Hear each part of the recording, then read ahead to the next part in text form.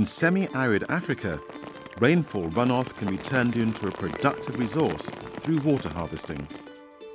In Burkina Faso, stone lines on the contour slow down runoff. But when combined with Zaï planting pits, the system is doubly effective.